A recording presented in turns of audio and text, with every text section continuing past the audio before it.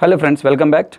In last video we have started reflection API. I have given introduction what is reflection API. A reflection API is a set of predefined classes. It is used for loading a class, instantiate class, access the members of the class dynamically by reading the class name at runtime. Now in this video let us try to list out all the points we are discussing in this chapter. Nothing but syllabus of reflection API. Okay, look at here.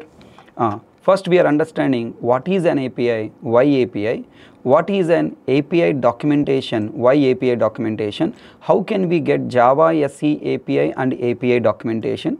Then we will understand what is reflection API, why reflection API. Then following by the classes available as part of reflection API, purpose of each class available in this reflection API. Next, the packages for above classes.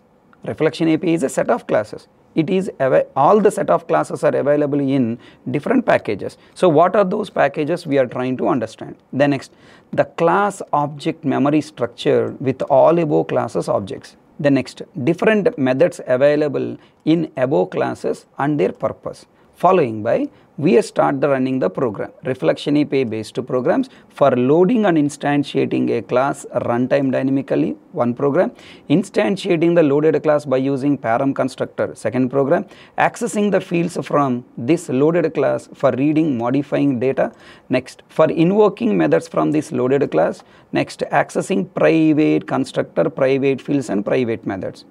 By using reflection API, we can access the private members of the class. Then we will get the clarity on what is the difference between creating object using new keyword and reflection API, different ways to load class into JVM, what are the different members executed, not executed on this class, and finally we'll apply all this reflection API in one project.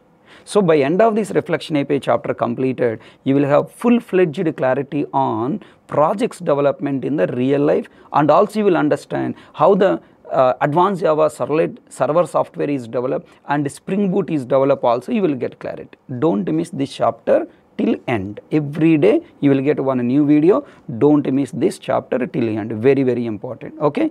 Thank you. Subscribe to our Naresh IT channel for more updates.